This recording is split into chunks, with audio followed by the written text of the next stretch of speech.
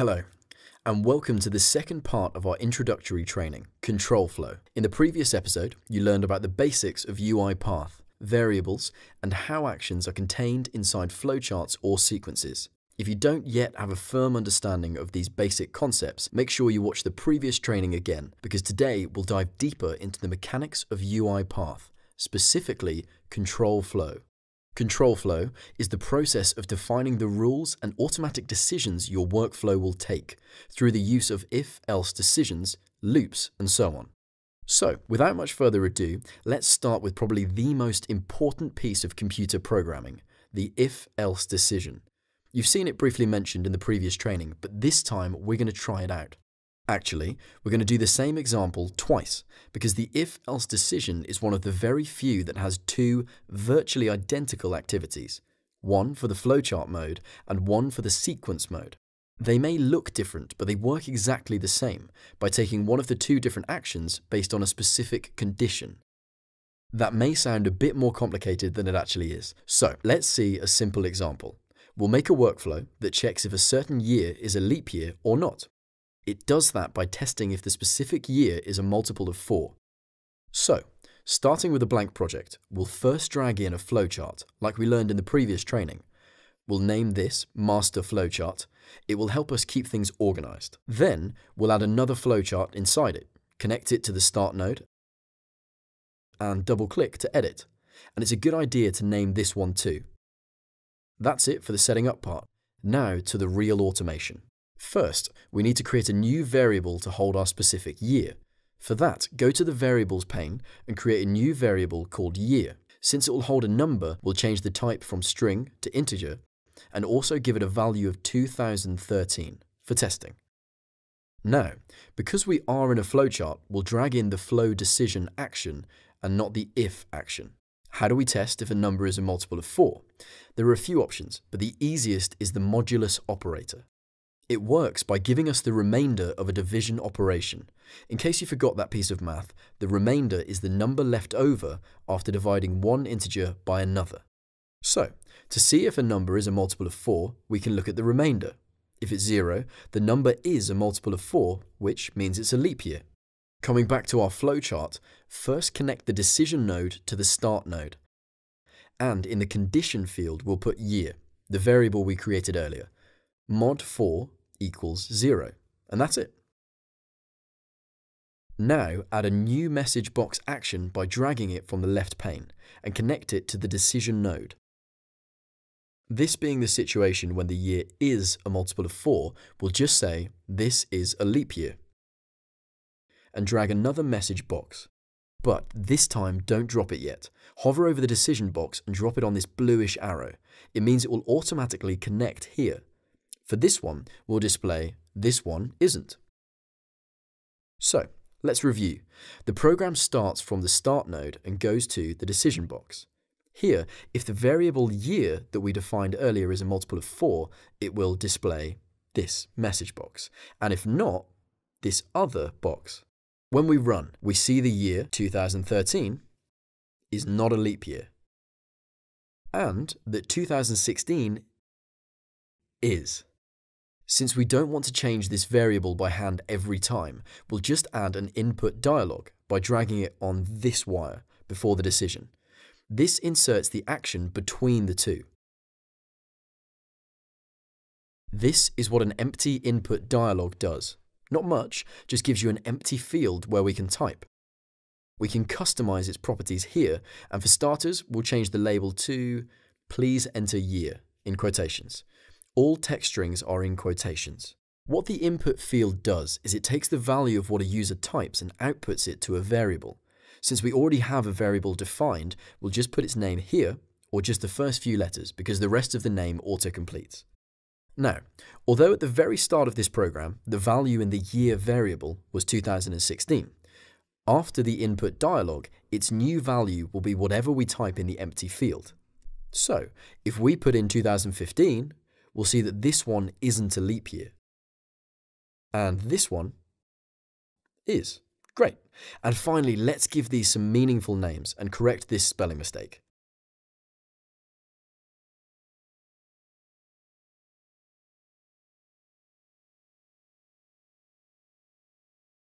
So that's how the decision node, message box, and input dialog work. Now let's quickly recreate this exact behavior in a sequence so that you can see what that's like. So just go to the master flow chart by clicking here, drag in a new sequence, and give it an appropriate name.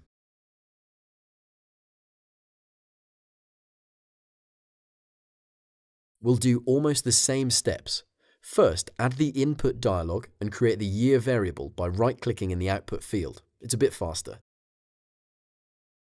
And change its type to integer.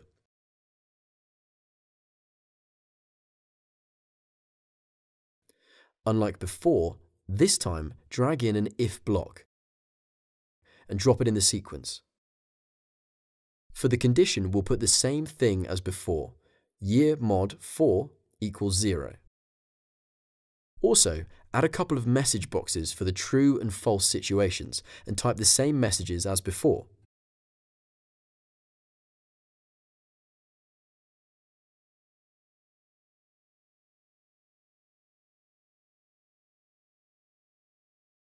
As you can see, the sequence if is very similar to the flowchart decision node. The notable difference is that the if action is more suitable for small pieces of automation because there's only so much that you can fit in the tiny then and else boxes. Although technically you could drop in a container like a flowchart or sequence and have a whole process in there. But the decision node is more suitable for this kind of higher level decisions, business choices and so on. Don't worry, you'll start to get a feel for the subtle difference between the two once you start automating more complex projects. But for that, you'll also need loops. Loops are structures most often used to automate repetitive tasks. Since repeating similar operations without making errors is a core function of automation and programming in general, loops are an essential element in most projects. In UiPath, there are a few methods for repeating certain tasks. The simplest is available in flowchart mode, and it involves connecting a certain point in our flowchart to an earlier execution point. And in sequence mode, there are looping containers that repeat the actions there are inside their body section. In our flowchart, let's just say we want to start the process again when we haven't found a leap year. To do that, we'll just connect the end of this branch of the workflow to where we want the execution to resume.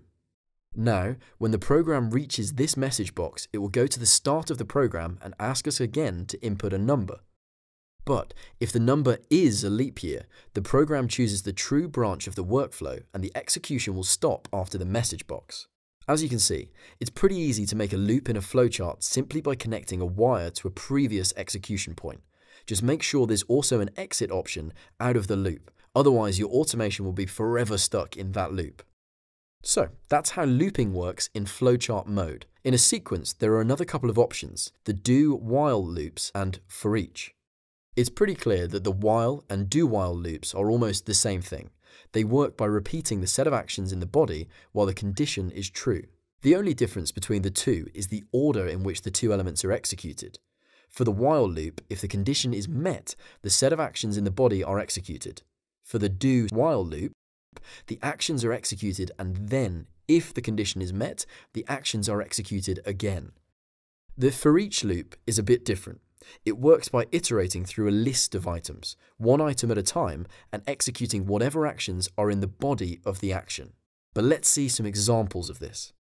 Coming back to our sequence leap year workflow, let's modify this example to repeatedly ask for a number until you enter a leap year, or a number that's a multiple of 4.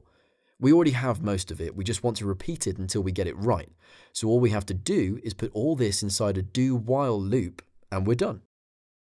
So let's drag one inside the sequence, it doesn't really matter where, and then move the two existing actions inside the loop.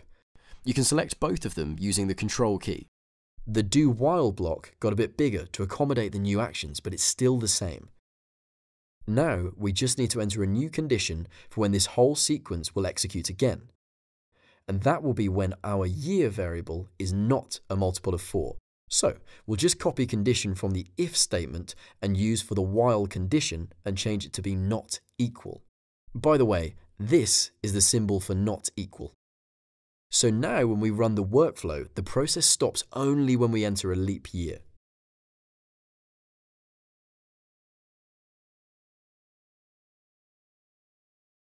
In our case, the do while action was preferable, but other situations might require the other while loop with a condition before the action. Right, I guess that's all pretty straightforward. So let's take a quick look at the for each loop that we mentioned earlier. We'll use it to cycle through all the files in a chosen folder and print out their name, one by one. Easy enough. In practice, you would probably do more advanced stuff than simply printing their name, but now we're just testing the for each loop. We'll start by adding a new sequence into the master workflow. And inside it, add a select folder action. It's just an input dialog that will let us choose a specific folder, and then create a new output variable by right-clicking and choosing Create Variable. We'll name it Selected Folder. Then we'll drop in an assign action. On the left, create a new variable called Files List. We want to get a list of files, and there's a special command for that. Directory.getFiles, and the folder's path is a parameter.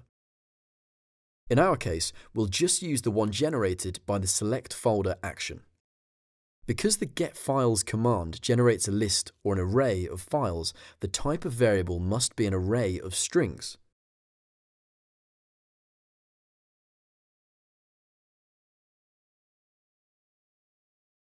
Finally, add the for each loop and fill in the list with our list of files. This way, for each item in our list, we'll do some action. In this case, a simple write line for each individual item. It looks like we'll also have to convert it to string. So now, if we run the automation, it will first ask us to select the folder, then UiPath will read that folder, and using this .NET piece of code, it will give us a list of files, and we store this list in our variable, named simply FilesList. And then this loop will go through each item in the list, which in our case is a file path, and print it to the output window.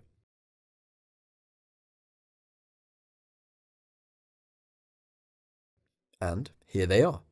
Good. We covered quite a few things in this video, so let's try a new exercise that will tie together all the new things that we've learned. We want to automate a kid's guessing game. The computer chooses a random number between 0 and 1000, and we'll try to guess it. It will respond with hints, like higher and lower, depending on if your guess was smaller or larger than the random number, and so on until you get it right. So we could break it down to this. First, generate a random number between 0 and 1000. Then, have the user guess the number. If the guess was correct, respond with a message and stop. And if not, respond with higher or lower depending on the user's guess. Then, repeat the whole process if the user guessed wrong. So, back in our master flowchart, let's add a new flowchart and name it Guessing Game. Connect it to the start node so that it will be the one that actually runs, and double-click it to edit. Let's start with the hardest part, generating a random number. We'll do that by assigning to it a new variable called random. This value, new random.next, between 0 and 1000. It's a .NET command that you can easily find if you type into Google, something like .NET random number. Okay, so now that you have the only missing piece of the puzzle, you can stop the video and try solving it yourself. If you need to, rewind the video for hints. Then, after you're done, you can resume the video and see how we did it, and compare. Okay, moving on with our solution. Now that we have our random number, we need to ask the user to guess it. We'll go ahead and add a new input dialog and fill in the title and label.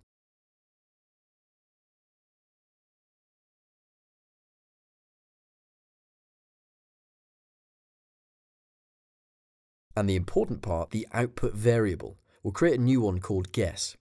Now that we have the random number and the user's guess, we'll add a decision node and test whether the guess was correct. So, for the condition, we'll put guess equals random. For the true branch, add a message box saying that it was correct. Now, for the false branch, we have to output two different messages, depending on a condition.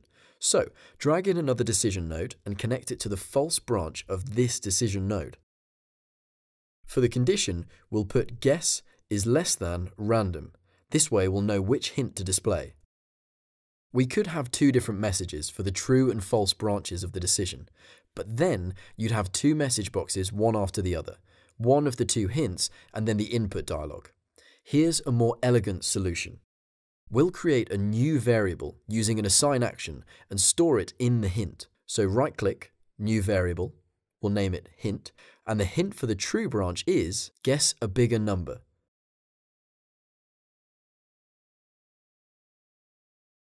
And for the other, guess a smaller number. Now we'll connect these two assign blocks to the input box. This way, if you guessed higher or lower than the correct number, the process will start again from the input dialog.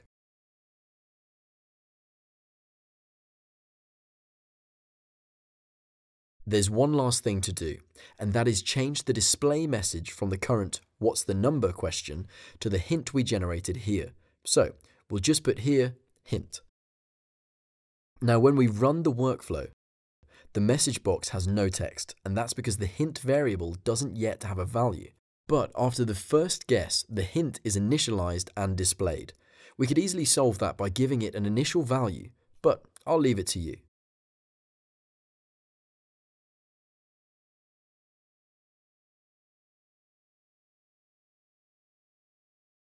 That's all for this episode of Control Flow. As a second exercise, try creating the guessing game that we just made, but in a sequence. It should be fairly easy with what you've learned today. And make sure you tune in for the next episode, Recording, where you'll see how UiPath generates a lot of the work for you. I'll see you then. Goodbye.